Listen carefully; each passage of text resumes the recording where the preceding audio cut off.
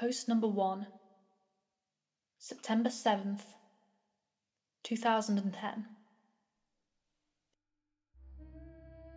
Okay, X-Board, I need your help with this. This is not a copypasta, this is a long read, but I feel like my safety or well-being could very well depend on this. This is video game related, specifically Majora's Mask, and this is the creepiest shit that has ever happened to me in my entire life. Having said that, I recently moved into my dorm room, starting as a sophomore in college, and a friend of mine gave me his old Nintendo 64 to play. I was stoked, to say the least. I could finally play all of those old games of my youth that I hadn't touched in at least a decade. His Nintendo 64 came with one yellow controller and a rather shoddy copy of Super Smash Bros. And while beggars can't be choosers, needless to say, it didn't take long until I became bored of beating up level 9 CPUs. That weekend, I decided to drive around a few neighbourhoods, about 20 minutes or so off campus, hitting up the local garage sales, hoping to score on some good deals from ignorant parents. I ended up picking up a copy of Pokemon Stadium, GoldenEye, fuck yeah, F-Zero, and 2 other controllers for $2. Satisfied, I began to drive out of the neighbourhood when one last house caught my attention. I still have no idea why it did. There were no cars there, and only one table was set up with random junk on it. But something sort of drew me there. I usually trust my gut on these things, so I got out of the car and was greeted by an old man. His outward appearance was, for a lack of a better word, displeasing. It was odd, if you asked me, to tell you why I thought he was displeasing. I couldn't really pinpoint anything. There was just something about him that put me on edge, and I can't explain it. All I can tell you is that if it wasn't in the middle of the afternoon, and there were other people within shouting distance, I would not have even thought of approaching this man. He flashed a crooked smile at me and asked what I was looking for, and immediately I noticed that he must be blind in one of his eyes. His right eye had that glazed over look about it. I forced myself to look to his left eye instead, trying not to offend, and asked him if he had any old video games. I was already wondering how I could politely excuse myself from the situation when he would tell me he had no idea what a video game was. But to my surprise, he had a few ones in an old box. He assured me he'd be back in a jiffy, and turned to head back into the garage. As I watched him hobble away, I couldn't help but notice what he was selling on his table. Littered across his table were rather peculiar paintings. Various artworks that looked like ink blots that a psychiatrist might show you. Curious, I looked through them. It was obvious why no one was visiting this guy's garage sale. These weren't exactly aesthetically pleasing. As I came to the last one, for some reason it looked almost like Majora's Mask. The same heart-shaped body with little spikes protruding outward. Initially, I just thought that since I was secretly hoping to find that game at these garage sales, some Freudian bullshit was projecting itself into the ink blots, but given the events that happened afterward, I'm not so sure now. I should have asked the man about it. I wish I would have asked the man about it. After staring at the Majora-shaped blot, I looked up and the old man was suddenly there again, arm's length in front of me, smiling at me. I'll admit, I jumped out of reflex, and I laughed nervously as he handed me a Nintendo 64 cartridge. It was the standard grey colour, except that someone had written Majora on it in black permanent marker. I got butterflies in my stomach as I realised what a coincidence this was, and asked him how much he wanted for it. The old man smiled at me, and told me that I could have it for free, that it used to belong to a kid who was about my age, that didn't live here anymore. There was something weird about how the man phrased that. but I didn't really pay any attention to them. I was too caught up in not only finding this game, but getting it for free. I reminded myself to be a bit skeptical, since this looked like a pretty shady cartridge, and there's no guarantee it would work. But then the optimist inside me interjected that maybe it was some kind of beta version or pirated version of the game, and that was all I needed to be back on Cloud 9. I thanked the man, and the man smiled at me and wished me well, saying, "Goodbye then." At least that's what it sounded like to me. All the way in the car ride home, I had a nagging doubt that the man had said something else. My fears were confirmed when I booted up the game. To my surprise, it worked just fine. And there was one save file named simply Ben. "Goodbye, Ben," he was saying. "Goodbye, Ben." I felt bad for the man. Obviously a grandparent and obviously going senile. And I, for some reason or another, reminded him of his grandson, Ben. Out of curiosity, I looked at the save file, eyeballing it. I could tell that he was pretty far in the game. He had almost all of the masks, and 3 out of 4 remains at the bosses. I noticed that he had used an owl statue to save his game. He was on day 3 and by the Stone Tower Temple, with hardly an hour left before the moon would crash. I remember thinking that it was a shame that he'd come so close to beating the game, but he never finished it. I made a new file named Link, out of tradition, and started the game, ready to relive my childhood. For such a shady-looking game cartridge, I was impressed at how smoothly it ran. Literally just like a retail copy of the game, save for a few minor hiccups here and there. Like textures being where they shouldn't be, random flashes of cutscenes at odd intervals, but nothing too bad. However, the only thing that was a little unnerving was that at times the NPCs would call me Link, and at other times they would call me Ben. I figured it was just a bug, a fluke in the programming causing our files to get mixed up or something. It did kind of creep me out though after a while, and it was around after I'd beaten the Woodfall Temple that I regrettably went into the save files and deleted Ben. I had intended to preserve the file just out of respect of the game's original owner. It's not like I needed 2 files anyway, hoping that that would solve the problem. It did and it didn't. Now NPCs wouldn't call me anything. Where my name should be in the dialogue, there was just a blank space. My save file was still called Link though. Frustrated and with homework to do, I put the game down for a day. I started playing the game again last night, getting the Lens of Truth and working my way towards completing the Snowhead Temple. Now some of you more hardcore Majora's Mask players know about the 4th day glitch.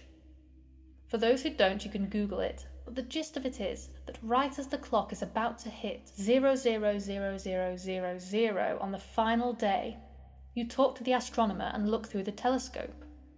If you time it right, the countdown disappears and you essentially have another day to finish whatever you were doing.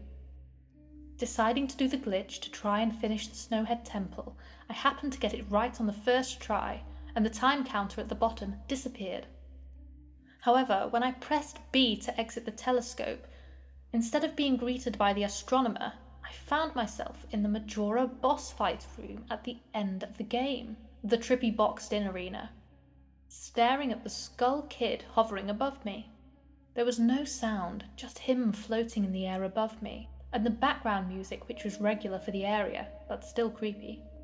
Immediately my palms began to sweat. This was definitely not normal. Skull Kid never appeared here. I tried moving around the area, and no matter where I went, Skull Kid would always be facing me, looking at me, not saying anything. Nothing would happen though, and this kept up for around 60 seconds. I thought the game had bugged or something, but I was beginning to doubt that very much. I was about to reach for the reset button when text appeared on my screen. You're not sure why, but you apparently had a reservation. I instantly recognized that text. You get that message when you get the room key from Anju at the Stockpot Inn. But but why was it playing here? I refused to entertain the notion that it was almost as if the game was trying to communicate with me. I started to navigate the room again, testing to see that it was some sort of trigger that enabled me to interact with something here. Then I realized how stupid I was. To think that someone could reprogram the game like this was absurd. Sure enough, 15 seconds later, another message appeared on the screen, and again, like the first one, it was already a pre-existing phrase. Go to the lair of the temple's boss. Yes or no? I paused for a second, contemplating what I should press and how the game would react, when I realized that I couldn't select no. Taking a deep breath, I pressed yes, and the screen faded to white, with the words "Dawn of a New Day," with the subtext of 8 vertical lines beneath it. Where I was ported to filled me with the most intense sense of dread and impending fear I had ever experienced. The only way I can describe the way I felt here is having this feeling of inexplicable depression on a profound scale. I'm normally not a depressed person, but the way I felt here was a feeling that I didn't even know existed. It was such a twisted, powerful presence that seemed to wash over me. I appeared in some kind of weird Twilight Zone version of the clock town. I walked out of the clock tower, as you normally do when you start from day one, only to find that all of the inhabitants were gone. Usually within the 4th day glitch, you can still find the guards and the dog that runs around outside the tower. This time they were all gone. What replaced them was the ominous feeling that there was something out there in the same area as me, and that it was watching me. I had 4 hearts to my name and the hero's bow, but at this point, I wasn't even concerned for my avatar. I felt that I personally was in some kind of danger. Perhaps the most chilling thing was the music. It was the Song of Healing, ripped straight from the game itself, but played in reverse. The music would get louder, building up as if you should expect something to pop out at you. But nothing ever did, and the constant loop began to wear on my mental state. Every now and then I would hear the faint laugh of the happy mask salesman in the background, just quiet enough so that I wasn't sure if I was just hearing things, but just loud enough to keep me determined to find him. I looked in all the 4 zones of Clocktown, only to find nothing. No one. Textures were missing. West Clocktown had me walking on air. The entire area felt broken. Hopelessly broken. As the reverse Song of Healing repeated for what must have been the 50th time, I just remember standing in the middle of South Clocktown, realizing that I had never felt so alone in a video game before. As I walked through the ghost town, I don't know whether it was the combination of the out-of-place textures and the atmosphere and the haunting melody of the once peaceful and soothing song being butchered and distorted, but I was literally on the verge of tears and I had no idea why. I hardly ever cry. Something had gripped me here, and this powerful sense of depression that was both foreign and crippling. I tried leaving Clocktown, but every time I attempted to zone out, the screen would fade to black and I would just zone into another part of Clocktown. I tried playing my ocarina. I wanted to escape, and I did not want to be here, but every time I played the Song of Time or the Song of Soaring, it would only say, "Your notes echo far, but nothing happens." By this point, it was obvious the game didn't want me to leave, but I had no idea why it was keeping me here. I didn't want to go inside the buildings. I felt that I would be too vulnerable there to whatever I was terrified of. I don't know why, but I came up with the idea that maybe if I drowned myself at the laundry pool, I could spawn somewhere else and leave this place. As I zoned in and ran towards the pool, that's when it happened. Link grabbed his head, and the screen flashed for a brief moment of the happy mask salesman smiling at me. Not Link, me, with the Skulls Kid scream playing in the background, and when the screen returned, I was staring at the Link statue from playing the song Elegy of Emptiness. I screamed as the thing just stared back at me with that haunting facial expression. I turned around and ran out and back into South Clocktown. And to my horror, the fucking statue followed me in the only way that I can compare this is like the weeping angels from Doctor Who. Every so often, at random intervals, the animation would play of the statue appearing behind me. It was like the thing was chasing me, or I don't even want to fucking say it, haunting me. By this point, I was on the verge of hysterics, but not once did the thought of turning off the console occur to me. I didn't know why I was so wrapped up in it. The terror felt all so real. I tried to shake the statue, but it would literally appear right behind me every single time. Link started to begin to make weird animations I had never seen him do before. He would flail his arms around or spasm randomly, and the screen would cut to the happy mask salesman smiling again for a brief moment before I was face to face with that fucking statue again. I ended up running into the Swordmaster's dojo and ran to the back.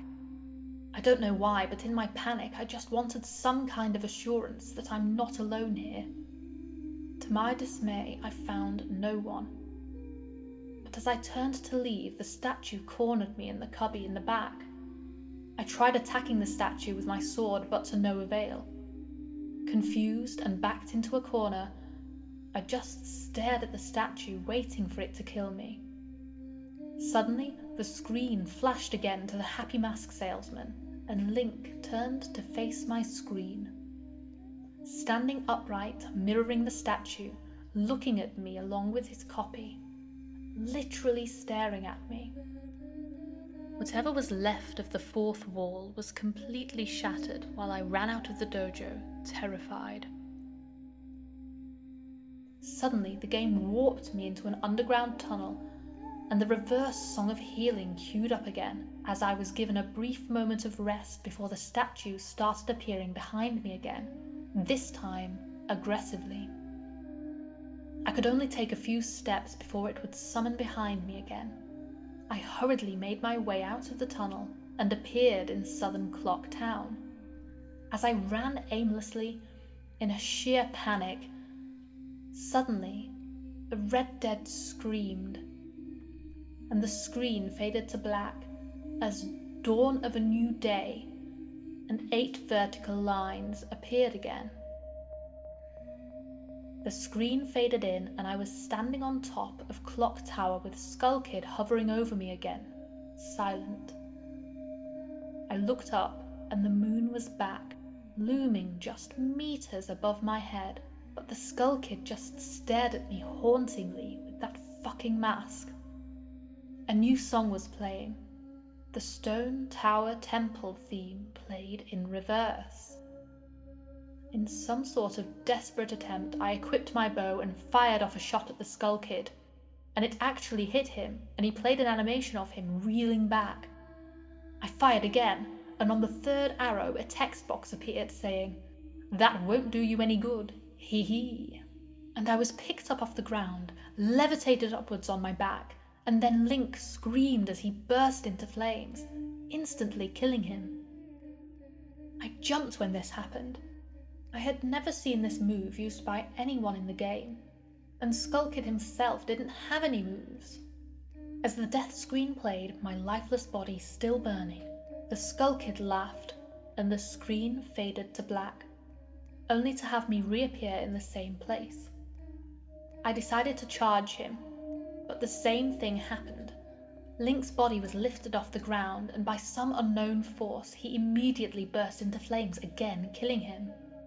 This time, during the death screen, the faint sound of the reverse song of healing could be heard. On my third and final try, I noticed that there was no music playing this time, that all there was eerie, Silence.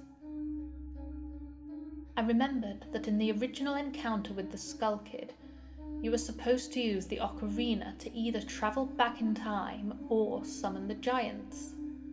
I attempted to play the Song of Time, but before I could hit the last note, Link's body once again horrifically exploded into flames and he died. As the death screen neared its end, it began to chug, as if the cartridge was trying to process a lot of something. When the screen came to, it was the same screen as the first 3 times, except this time Link was lying on the ground, dead, in a position I had never seen in the game before, his head tilted towards the camera, with the Skull Kid floating above him. I couldn't move. I couldn't press any buttons. All I could do is just stare at Link's dead body. After around 30 seconds of this, the game simply fades out with the message, "You've met a terrible fate, haven't you?" before kicking you out to the title screen. Upon getting back to the title screen and starting again, I noticed my save file was no longer there. Instead of Link, it was replaced with "Your Turn." Your Turn had 3 hearts, no masks, and no items. I selected Your Turn, and immediately when I did, I was returned to the clock tower rooftop scene of my Link dead and the Skull Kid hovering over, with the Skull Kids laughing, looping again and again. I quickly hit the reset button, and when the game booted up again, there was one more save file added, below Your Turn, entitled Ben. Ben's save file is right back where it was before I deleted it, at the Stone Tower Temple, with the moon almost crashing. I turned the game off at that point. I'm not superstitious, but this is way too fucked up even for me. I haven't played it at all today. Hell, I didn't even get any sleep last night. I kept hearing the reverse Song of Healing music in my head, just remembering the sense of dread I felt exploring Clocktown. I drove back to the old man's house today to ask him some questions with a buddy of mine. No way was I going there alone, only to find that there's a for sale sign in the front yard. And when I rang the door, no one was home. So now I'm back here writing down the rest of my thoughts and recording what happened. Sorry if some of this is grammatical errors and whatnot. I'm running on no sleep here. I'm terrified of this game, even more so now that I relived it a second time writing all this down. But I feel like there's still more to it than meets the eye, and that there's something calling to me to investigate this further. I think Ben is something in this equation, but I don't know what. And if I could get a hold of the old man, then I would be able to find some answers. I need another day or so to recuperate before tackling this game again. It's already taken a toll on my sanity, I feel like. But next time I do this, I'm going to be recording my footage all the way through.